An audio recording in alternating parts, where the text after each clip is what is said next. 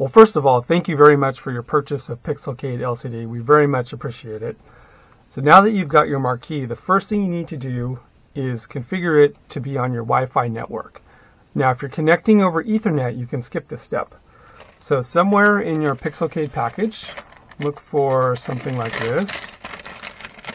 And basically you want this micro SD card. And so if you take out the back, that's the actual micro SD card. You can see there, it's a 64 gig card.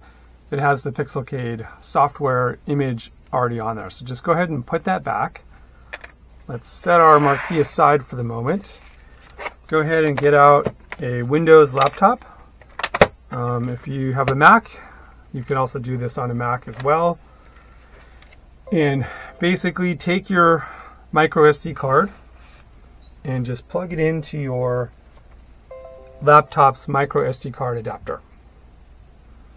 Now, if your computer doesn't have a micro SD card or an SD card slot, then you'll need to grab one of these guys.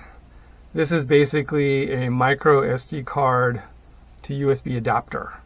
So if you're in that boat, and sorry, this doesn't ship with it, so you'd have to get this separately. They're pretty cheap. You can just get them on Amazon or something. So if you're in that boat, you don't have an SD card reader in your computer, then you'll need to go with this guy and then just pop that into your USB port, like so. But hopefully you have that, and you can just take your SD card adapter and pop it into your computer. When you do that, you're going to see this come up.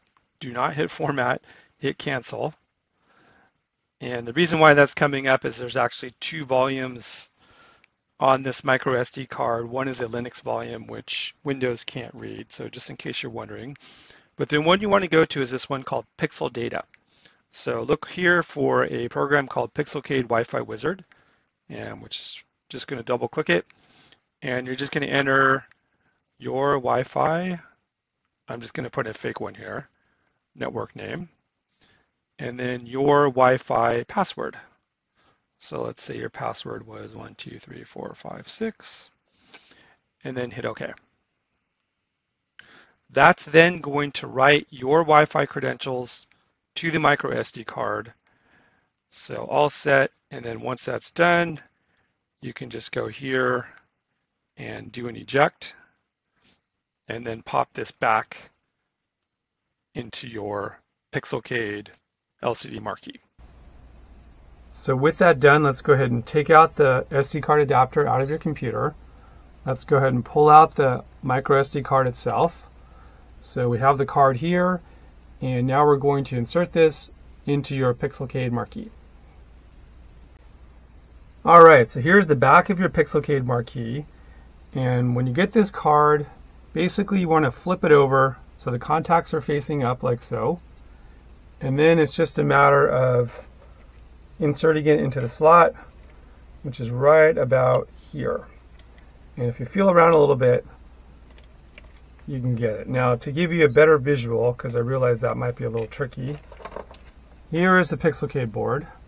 If I flip it over, there's the SD card slot. So basically, it's just going to go in like so, and then flip it over, it would look like this. Of course, you can't do that because it's mounted to the board, but this is where it is. And again, once you'll get the hang of it, once you just kind of feel in there, just pop it in. Okay, so let's do the same thing here. And on the Pixelcade LCD you get, there'll be a little visual slot cut out right here. This is a pre-production unit, so you don't see it here, but you'll see a little cutout slot, and that'll give you also a little visual cue on exactly where this guy goes. So I've got some customers who are on these crazy big, hyperspin images, and they've got like 60 gigabytes of artwork. So if you're in that boat, then definitely go the thumb drive route. So get yourself, maybe 128, 256 gigabyte thumb drive.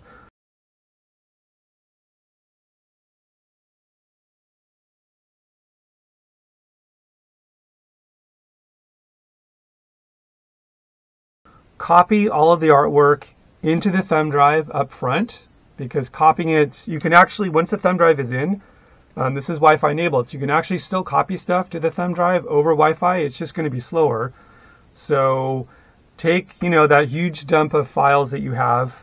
There's two directories on here. One is called LCD marquees.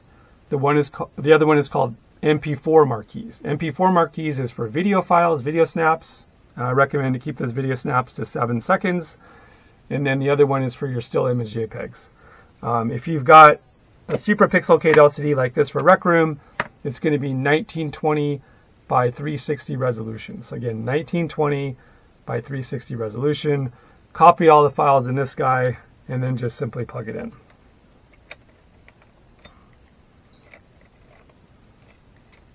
Let's go ahead and plug in our power and power on.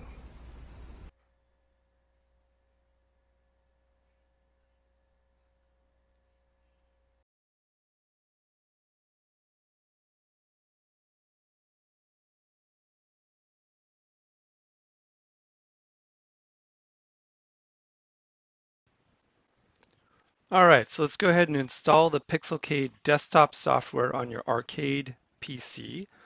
So in this case, we're going to do this on Windows. So this assumes you're running like a Hyperspin or CoinOps or a Launchbox Big Box on a Windows PC. So let's go to pixelcade.org. And then let's go to download, then pick Windows-based arcade front end. And then let's scroll down and download LCD. Now, just a side note, if you happen to have both Pixelcade LCD and LED, because you can actually have both in your install, then you'd want to pick this one. But if not, just pick LCD. So let's go ahead and download this one. All right, so we're downloaded. Let's go ahead and launch it.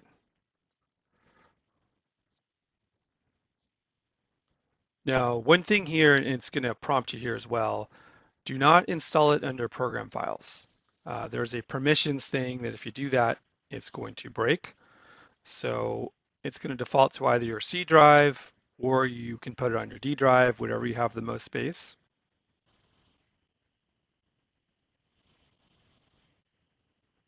All right, so it's installing, and then you'll notice at the end of the installer, this little command prompt window is going to come up. And this is basically going to look for that LCD on your network. So assuming you did the other procedure correctly and have your LCD booted up, it's going to find it. You can see it just found it right there on our network.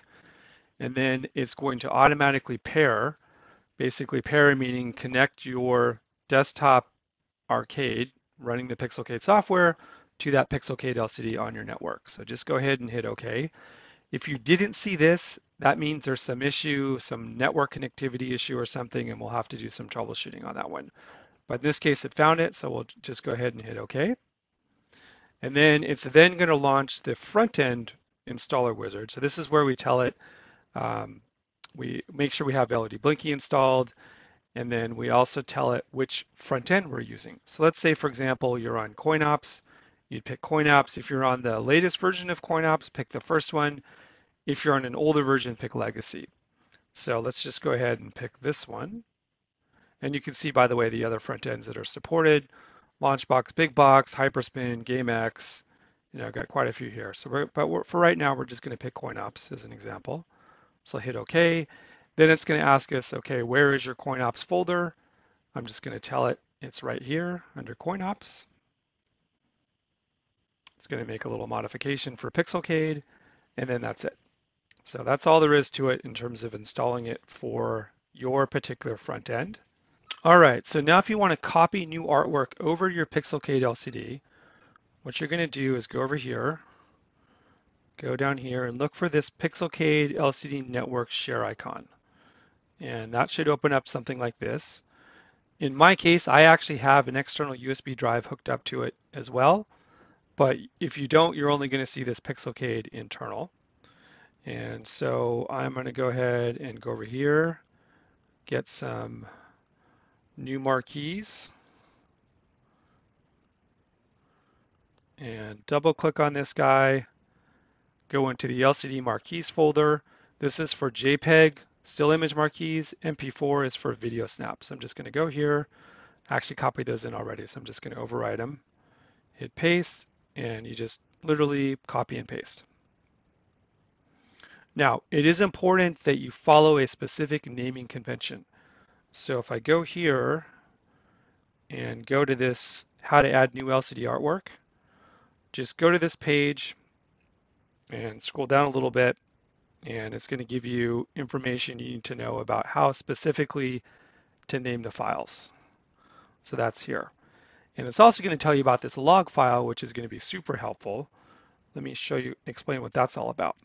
So if I go back here and I go here, so again, I'm back to Pixelcade internal, look at this log folder. There's a file here called Pixelcade LCD.log. Let's go ahead and open it up. So as you're running your front end, all the calls to Pixelcade actually are logged in this file. So for example, if it's trying to find, let's say you pick this one. So here's a good example. This is, I think a game called Droid Assault. It's under the run and gun console category. So Pixelcade didn't find it. So it's going to tell you exactly it was looking for this file.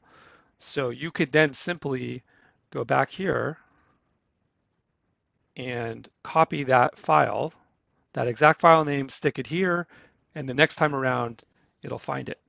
So anything that's missing will flag in the log file as missing. So you could just search on the log file under missing, very easily find the stuff that's missing. And then for ones that aren't missing, like let's say, for example, pick this one here. Say this is actually a console piece of artwork called Hack Games. Then if you didn't like this particular one, you could create your own, give it that file name, copy it in that same area before, and you'll be good to go. So this will be a really helpful resource for you if you want to copy over your own artwork. And I wanted to show you one other thing here. Okay, let me actually search.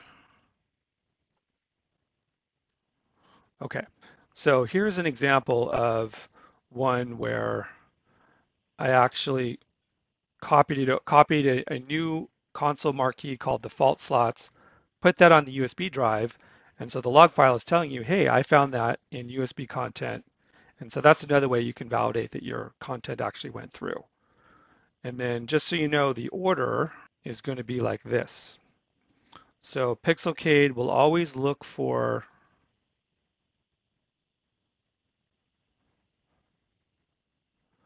external first or USB first. So if you've got something on your USB drive, it's going to go there first. If you don't have a USB drive or the artwork isn't there, then it's going to go to internal. It's going to look there. And then if it's not there, it's going to look in the system memory, which you can't actually get to. And there's a lot of artwork that comes in the system storage already. Now, because Pixelcade LCD is a network device, you can actually upload artwork from any computer on your network. So in this example, I'm on a Mac. I can go ahead and access Pixelcade LCD from the Mac. So I'm just going to go browse my network, double click Pixelcade, and you can see those two same drives from earlier before. So let's go ahead and go into internal, LCD marquees, and let's just go ahead and copy some new artwork. So I'll open up a new window here.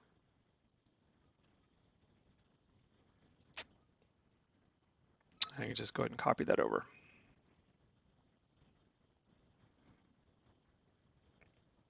All right, so that's how easy it is to copy additional artwork, rename artwork, because renaming is a thing that you'll do from time to time from another computer on your network.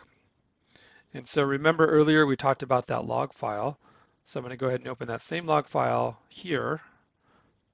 And just like we saw before, this log file is actually blank, unlike the other one.